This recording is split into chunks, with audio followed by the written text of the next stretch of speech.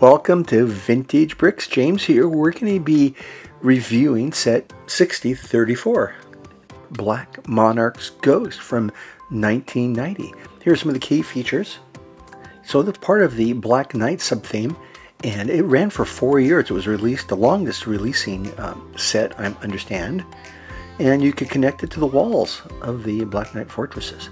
So let's take a look at the build here. First, we're going to put the ghost together.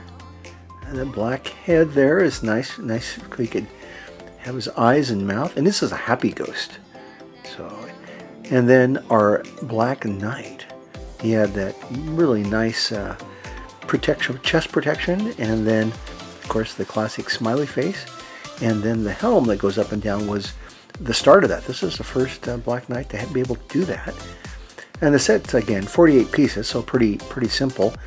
Nice use of these black pieces that fit in perfectly with the Black Knight larger sets that are kind of black and gray themed.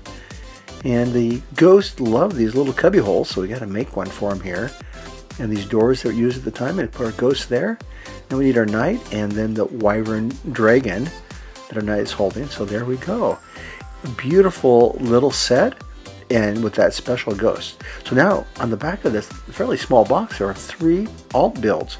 So let's just take a look at all 3 of them. This first one is kind of the big arch here.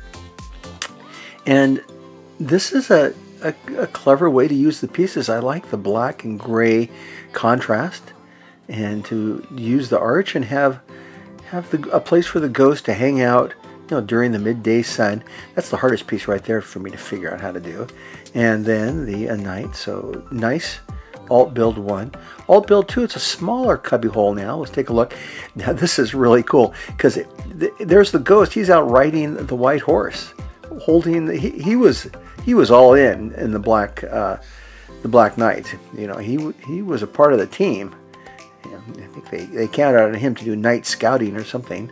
This is a nice little build, and of course we got the parrot we haven't mentioned before, but the parrot's pretty good. Now this one I like because the horse gets neglected, but in this alt build we're going to build him a little stable, and a pretty clever use of how they use those lances there. So one of my favorite, not really many other builds like this I've seen in the castle set. So there we go. So how does it glow? We'll get a little nerdy here a tiny bit. Hey, but in 1990 I had a frisbee that we'd go play frisbee golf at night with. Yeah, you'd be surprised how much is written on the internet about glow-in-the-dark toys. Hey, now initially we'll show you how you activate this guy. 30 years later it still works. So what you do is as the box shows, you put it under bright light, like I'm doing right here. And you put them on the stand here, dim the lights, and the guy still works. Congratulations. So it works by photoluminescence. Electrons are sent to a higher orbital when you shine light on them. The energy is released as the electrons come down, and it releases photons, which are light. And the light is in the green spectrum. So now you can impress your friends knowing how that works. So the ghost was a welcome in many sets. You can take a look here. He really likes these dark cubby holes. And if you want to see reviews of these sets, check out my channel, Vintage Bricks. And of course, there are a lot of videos on all these sets. So lots of places to enjoy. Hopefully you have these sets or are collecting them.